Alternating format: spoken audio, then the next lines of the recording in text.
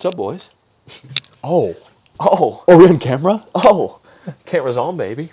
Dude, it's like all I can do not to lean back right now in this chair. Is that a leaner? Yeah. Yeah, look at that. EX comfy, baby. EX chill as hell. Untapped comfy. Oh my word, dude.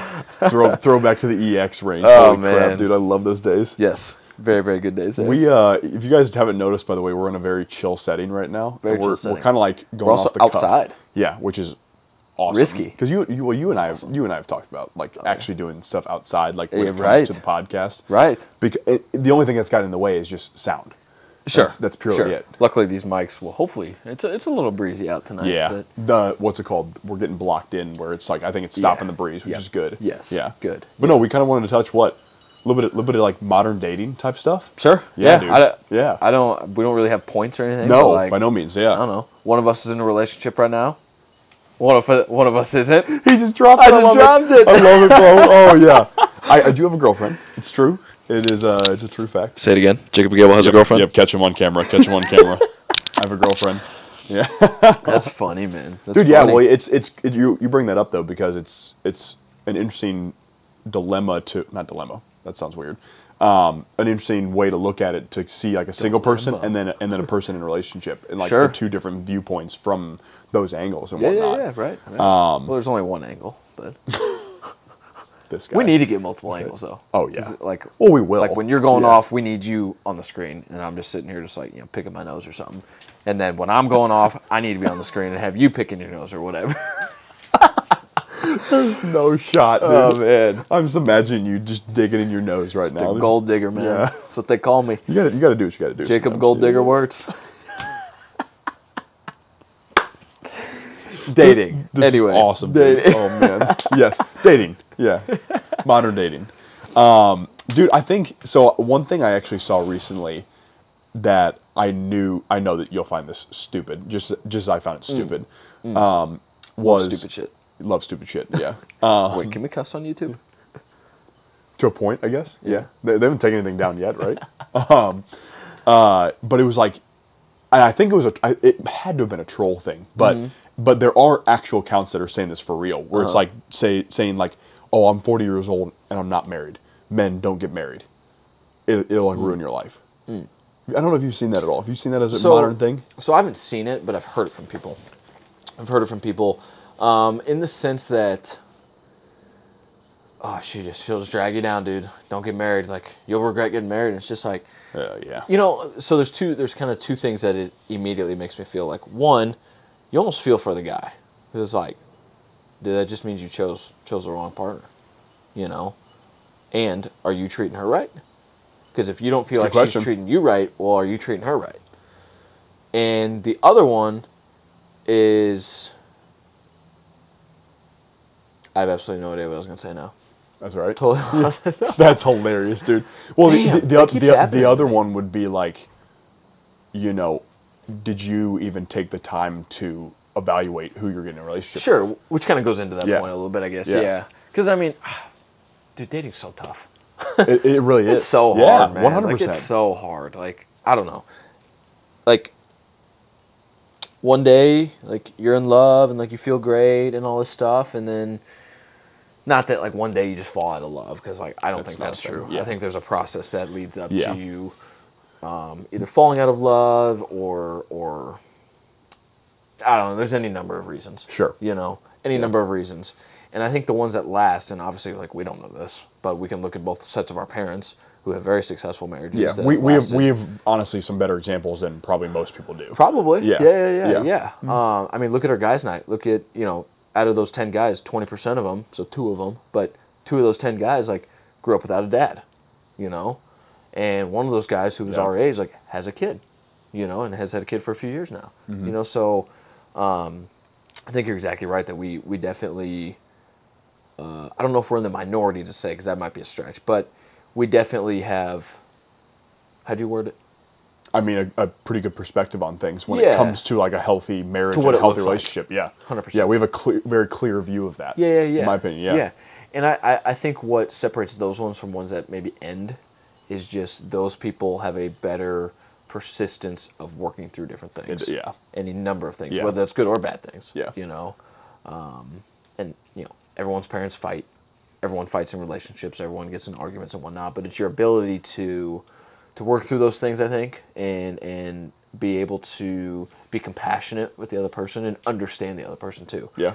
But also understand yourself. At least that's my experience. Is where have I gone wrong with myself? And then it kind of leads out to other things and whatnot. Sometimes it takes a while to see that, and I've kind of talked about this on the podcast before and whatnot, obviously. But I don't know. All in all, relationships are tough, man. Well, dude, I think, and you and I have kind of talked about this, together. When it's like, if you aren't, getting out of a relationship, let's say like one relationship ends and it was a year long or something like that, which both you and I can attest to that, actually. Sure, for sure, yeah. But if you're not getting better after that relationship, then you might be doing something wrong. True. Too. That's a really good point, because you shouldn't be down, like, digressing.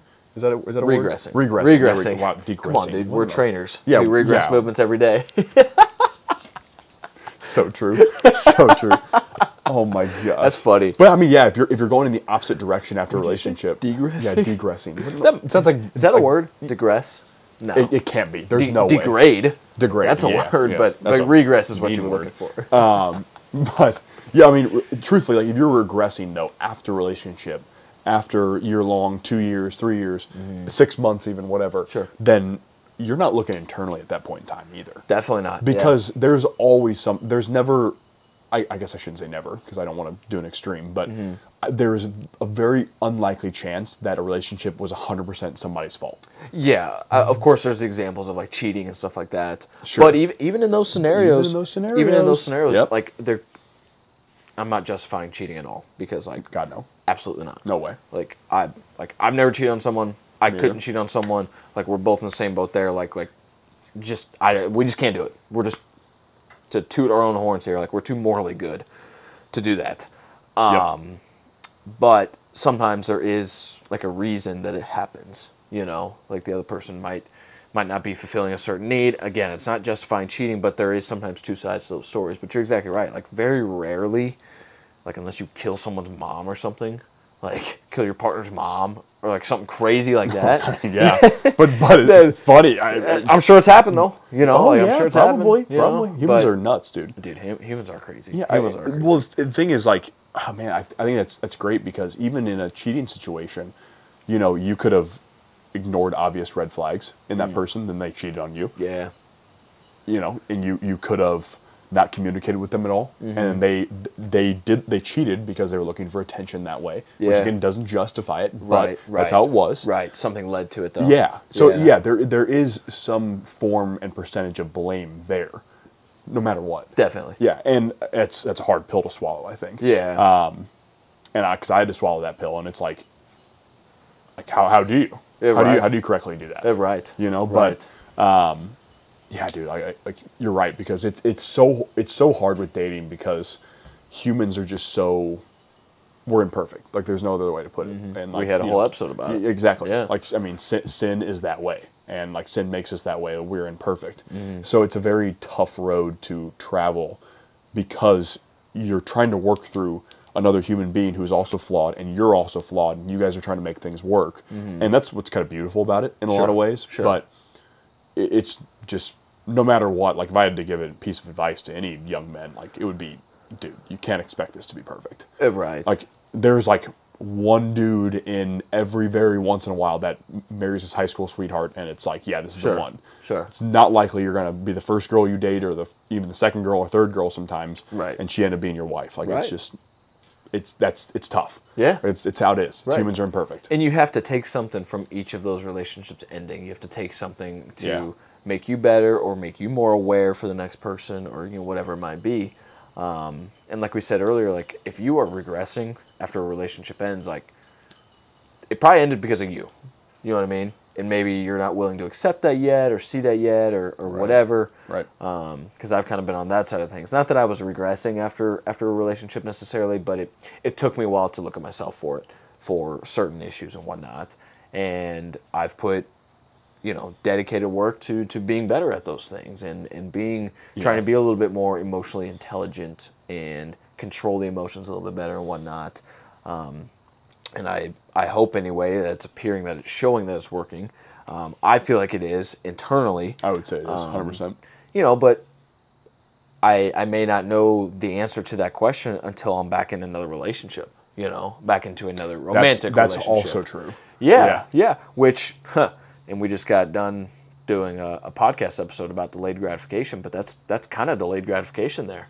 Like continuing to hammer away just at myself, working on myself, building myself, you know, building the mind that I want, building the body that I want, until I'm with another person, which could be a month from now, it could be a year from now, it could be 10 years from now. Yep. You know, until I maybe get the answer to that, which I'm willing to accept that. You know, I'm not going to rush into anything. It's a good thing. Look for something right now. It's a good thing. I can attest that in my current relationship, I had a lot, in my previous relationships, I had a lot of jealousy, and that was like a big thing that I had to kind of harness. Because, you know, and jealousy is a pretty normal thing, I feel like, in a lot of ways, too. But there is a danger to it being consuming you, so to speak. Definitely. And because it kind of consumed me to the point where was like I was worried, like, are you talking to this person? Are you talking to this person? All the time. I'm just freaking out. Yeah. And it did me no good at all. Right. And in all reality, like, you know, that's not an option. Like, because all it does is make the relationship worse at that point in time.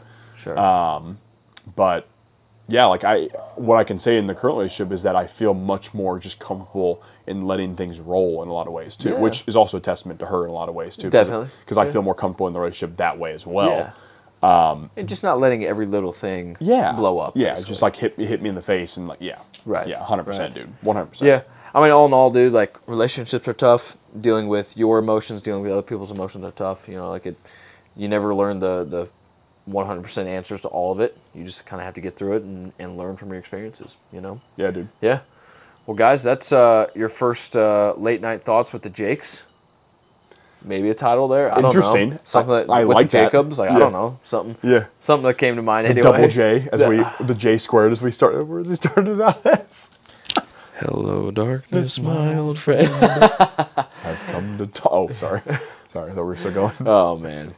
But anyway, guys, hope you enjoyed this. Like and subscribe. Leave a comment. We'll see you next time. Peace, guys.